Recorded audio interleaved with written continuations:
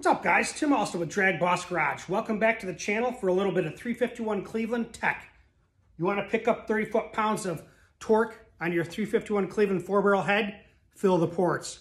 Darren Morgan told me that this area, and we all know that if you follow Cleveland's, is a lot of low velocity. Low velocity is low power. That's how I look at it. So if you can alleviate this area, you'll pick up that torque figure. Whether it's 30 pounds throughout the whole range, I can't tell you that, but any bit helps. They make a port filler. You can either use epoxy, which is a two-part type epoxy, mix in and sand down, or they make port fillers. These are from originally TFC, Graham Serini, I think his name was.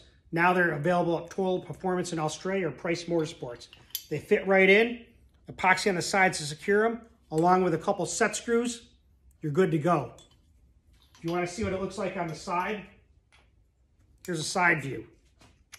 It gets rid of that dead area. Pick up that 30 foot-pounds.